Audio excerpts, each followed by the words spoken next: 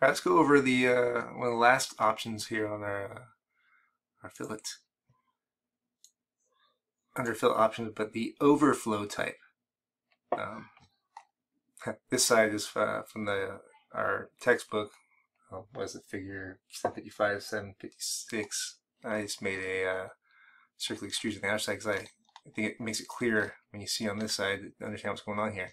So, what does the overflow type do? Well, you have your selection default, keep edge, and keep surface. Default, well, the overflow type is when, let's say I select this as a circular fillet. Right now you get your circular fillet, it looks great, but let's say you wanted a larger fillet that would not fit on this surface, basically the overflow of the surface. So let's do 20.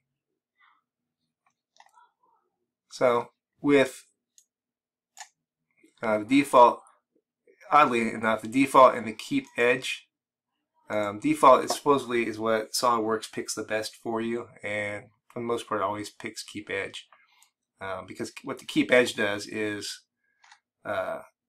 keeps whatever edge that this fillet, you're doing a fillet technically between, let's say, a cylinder and this top surface, but the overflow, if I were to draw a this fillet is circular, it'd come out, circulate out. So each of these edges would be out farther.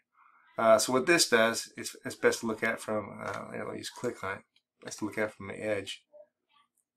See how the fillet that is on the edge that we kept this edge,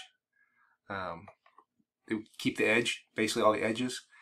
It shortens the fillet, and you can tell by looking up here. See how the curves are coming down.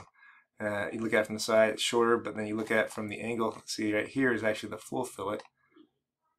See how much larger it is. Hence, the line comes up farther. Now, let me edit this feature.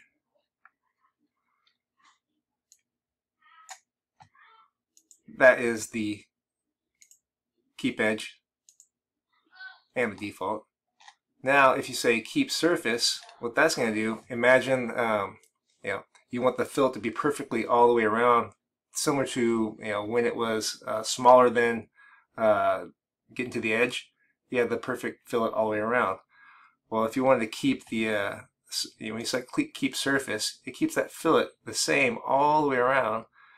And think of it as, I think of it as as the fillet comes out, it extends out here. You're doing if you do like a cross section, like if you took a knife, think of it this way: you take a knife and you slice up on these edges. It's kind of like this would be like a section view of the amount that overflows past it. If I were to trace a circle, it's looking more like this, and that's the part of the fillet. See how it's round up the upper edge? That's the part that would be cut off.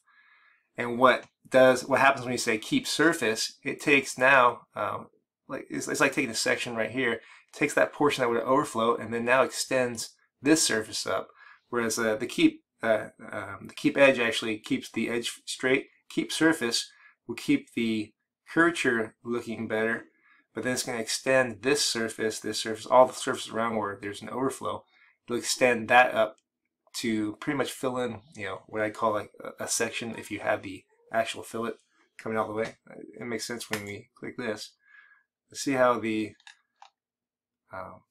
fillet is pretty much the same curvature all the way around. It's just now the surfaces that are adjacent to the fillet, now they're not straight edge anymore. It actually changed those faces, so that's the difference.